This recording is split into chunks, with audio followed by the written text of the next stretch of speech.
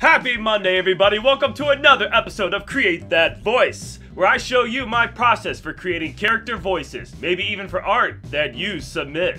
First, we have a submission from Cat Floor Matt Alf. We have Callie.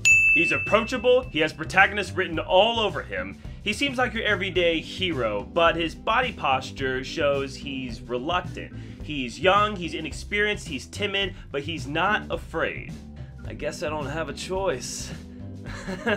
My bad. Wow, I pulled through. Next, we have this brute, Brutus. Hulking muscles, mountain of a chin, this man is monstrous, but human. And though he is very powerful, he shows no effort, no emotion. He is definitely evil. So we're talking a mixture of monstrous strength and robotic attitude. I will rock them, and I will sock them.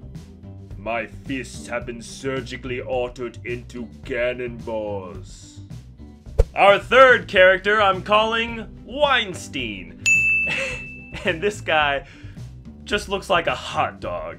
He looks flimsy, I bet he's walked all over. But look at that face, he is determined, he's gonna fight life back. But his head just looks so dumb. I don't think he's very smart. Chick sting a man who can skate. Get out of my way! Gosh! And last we have, I don't know, Doodleberg. His Humpty Dumpty persona and clothing make me think foreign. His face shows he comes from a place with no worries. His emotion and posture is very whimsical. He's strange, but he enjoys it.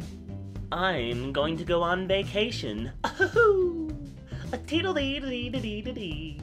There's nothing like leaving your problems behind. And now the challenge! All together. Hello, gentlemen. May I interest you in a tropical beverage? Too much sugar. I need protein. Those drinks are for babies, gosh! Whoa, it's getting tense here.